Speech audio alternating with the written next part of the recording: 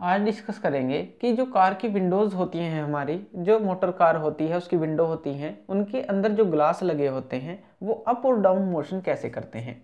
जब हम एक बटन को दबाते हैं तो वो अप और डाउन कैसे मूव करते हैं। तो इसका लिंकिंग मैकेनिज्म हम देखेंगे कि जो कार विंडो का लिंकिंग मैकेनिज्म है वो ग्लास को अप और डाउन कैसे कर सकता है।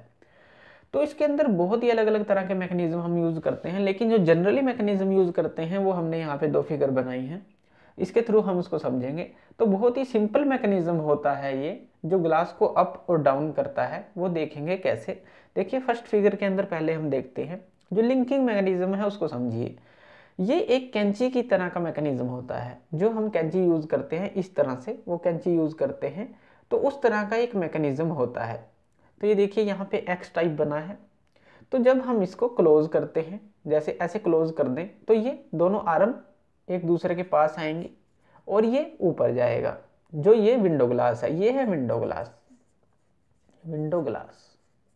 तो जो ये विंडो ग्लास है ऊपर कब जाएगा, जब ये मैकेनिज्म इस तरह से काम करेगा, और नीचे कब आएगा, जब ये मैकेनिज्म इस तरह से खुलेगा।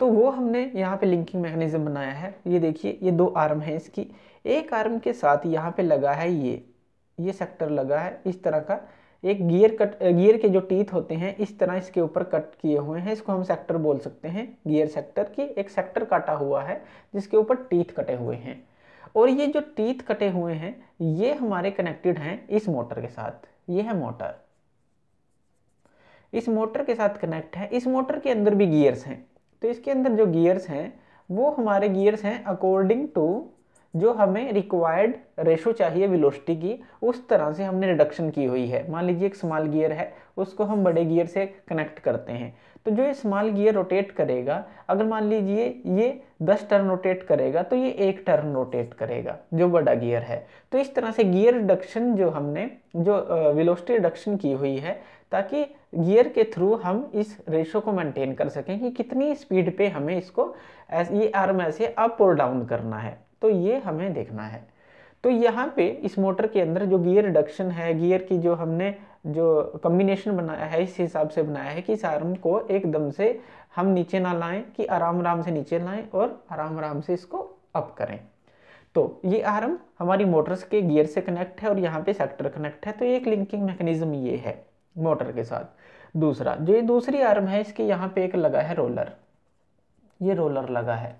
ये रोलर हमारा इस गाइडवे के अंदर, ये हमारी एक गाइडवे लगी हुई है जो कि एक जगह फिक्स होती है। तो ये रोलर जो है मूव करेगा, इस तरफ मूव कर सकता है और इस तरफ मूव कर सकता है, क्योंकि ये तो एक तरह का जो लिंकिंग मैकेनिज्म है इस तरह से ही करेगा मूव, और ये हमारा इस तरह से मूव करेगा। तो अब जब ये ऊपर जाएगा, देखिए जब इस तरह से रोटेट करेगा, ये क्लॉकवाइज डायरेक्शन में रोटेट करेगा गियर, तो ये सेक्टर को नीचे की तरफ खींचेगा, नीचे की तरफ खींचेगा तो ये आर्म इस तरह से ऊपर की तरफ जाएगी, तो ऊपर की तरफ जाएगी। जब ये जाएगी तो ये इसको भी खींचेगा और ये इस तरफ मूव करेगा, तो हमारा ये पूरा मैकेनिज्म इस विंडो ग्लास को ऊपर ले जाएगा। इसी तरह से जब ये मोटर रिवर्स डायरेक्शन में काम करेगी तो ये आर्म नीचे आएगी और इसको ये इस तरफ धकेलेगा, इस तरफ धकेलेगा, तो ये नीचे आएगी और विंडो ग्लास भी हमारा नीचे आएगा। तो एक मैकेनिज्म तो ये होता है लगभग ज़्यादातर गाड़ियों में। दूसरा मैकेनिज्म हम क्या यूज़ कर सकते हैं वो फिगर 2 में देखते हैं। इसके अंदर देखिए, इसके अंदर भी एक सिंपल सा मैकेनिज्म है। एक दो पुलीज हमें लेनी है, एक अपर पुली एक लोअर पुली, और इनके ऊपर हमें एक वायर लगानी है। ये पुली है और ये पुली है, ये हमारी कनेक्टेड है इस रेगुलेटर के साथ। इसको हम रेगुलेटर बोलते हैं क्योंकि ये रेगुलेट करता है विंडो ग्लास को। ये है विंडो ग्लास, ये सारा विंडो ग्लास है। ये है हमारी मोटर, ये है मोटर जो कि पावर देगी इसको रोटेट करने के लिए। तो इसके अंदर भी इसी तरह से गियर मैकेनिज्म होता है। तो जब ये रोटेट करता है, या पुली मैकेनिज्म भी हम इसके अंदर ले सकते हैं, तो जब ये रोटेट करती है तो ये इस थ्रेड को खींचेगी अपनी तरफ। जैसे ये खींचेगी तो ये हमारा एक लिफ्ट की तरह काम करेगा और ये ऊपर की तरफ जाएगा। ऊपर की तरफ जाएगा तो इसके ऊपर विंडो ग्लास है, तो विंडो ग्लास ऊपर जाएगा।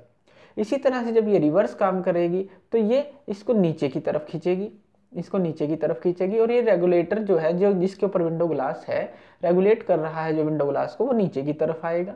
तो एक इजी, बहुत इजी मैकेनिज्म है कि जब हम इसको इस तरह से घुमाएंगे तो ये इसको ऊपर खींचेगा, और जब इस तरह से हम इसको घुमाएंगे तो ये इसको नीचे खींचेगा। तो एक तरह का ये विंडो ग्लास को ऑपरेट करेगा अप और डाउन मोशन के लिए। तो इस तरह से कुछ सिंपल से मैकेनिज्म यूज करके, कुछ सिंपल से लिंकिंग मैकेनिज्म यूज करके हम काफ़ी अच्छी जो एक मैकेनिज्म बना सकते हैं जो कि हमारे डेली यूज में काम आते हैं। तो इस तरह से कार की जो विंडो ग्लास है वो अप और डाउन होती है। तो ये थी कि how car window glass works in up and down motion. Thank you video देखने के लिए। और ज़्यादा अपडेटेड वीडियोज़ के लिए आप हमारे चैनल लर्न एंड ग्रो पे हमें सब्सक्राइब कर सकते हैं। Thank you.